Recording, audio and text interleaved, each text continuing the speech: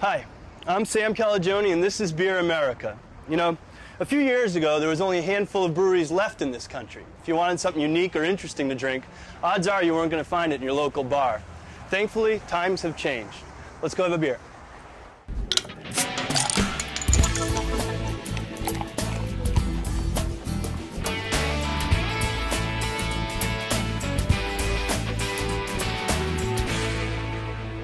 A few years ago, if you walked into a bar and asked for a turbo dog or fat tire or arrogant bastard, you would have been met with some pretty weird looks.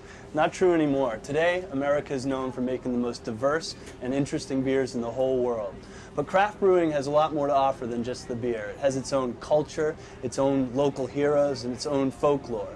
In today's episode, we're going to be checking out the Yuengling Brewery in Pottstown, Pennsylvania, oldest brewery in America. From there, we go to Denver, Colorado to check in with the Great American Beer Festival, oldest beer festival in America. And then we're going back to school. We're going to be going to the Siebel Institute in Chicago to find out exactly what it takes to become a brewmaster.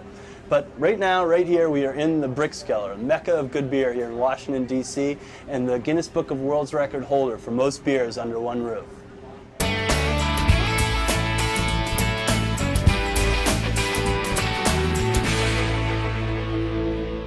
So Dave, how long has the Brickskeller been the Brickskeller? Brickskeller was started in 1957 by my wife's grandfather, and our son Sean is now fourth generation. You ever have a time when like 3 generations are working the floor at once? Absolutely. Who's in charge when that happens? Diane, my wife. But of course. Do you guys share like the same favorite beers, you and Diane? Diane likes the Pilsners. I prefer the hoppy American ales. Man after my heart. What about like the customers here? What do they prefer?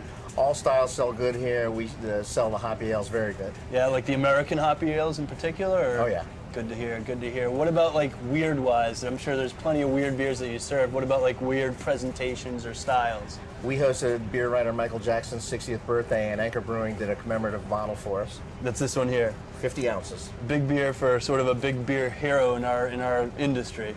That's pretty cool. Also, like there's 3 beers here. I know you got a ton of them. What is the number? How many beers are for sale at the Brickskeller? We have every beer on earth for sale. Yeah, every beer on earth. Whatever that number happens to be that day. So I imagine it's always fluctuating with like whatever's available on the market. Right. We got the Guinness World Record with 1,072. Wow, 1,072 beers. Well, I was looking at the walls here. You got to have at least that many cans on the walls here. We've never counted. We feel it's about 5,000. 5,000, because it's like wall aluminum instead of wallpaper, right?